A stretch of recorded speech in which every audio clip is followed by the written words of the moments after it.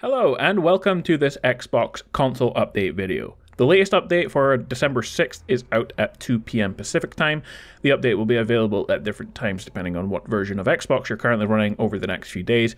But the update for those who are running the alpha version implements several changes, and I'm going over them as they're out in a couple of hours.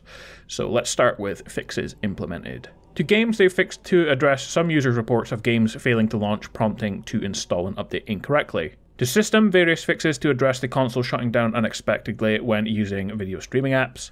Various updates to properly reflect local languages across the consoles. And some users participating in preview may see odd text across the console, but that's nothing to worry about.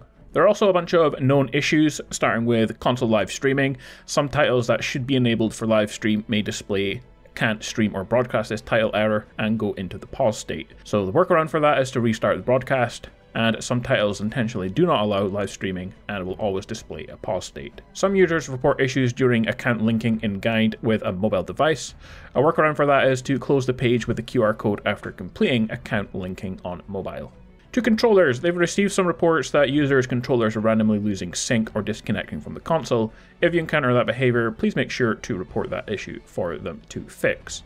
Also, some controller inputs are not working when a game is launched. To work around that, you can reboot the console and relaunch the game. There's also issues with players reporting audio mixer being unable to adjust chat and game audio levels. To the HDMI, they've received some reports that the HDMI CEC is not working correctly, and before you leave feedback for that, you have to make sure that your TV supports HDMI CEC before you do that. To the home screen, some users have reported that the icon for a disc-based title is not appearing on the dashboard.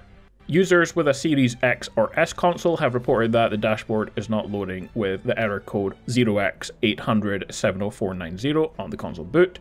For a workaround for that, users who encounter this error will need to perform a console reset and make sure to choose the option to keep games and apps installed in order to resolve that behavior. And last of all, My Games and Apps titles in collection may incorrectly appear with a trial tag. So guys, that is the latest Xbox update, and if you're part of the alpha program, then those are the changes that are out now.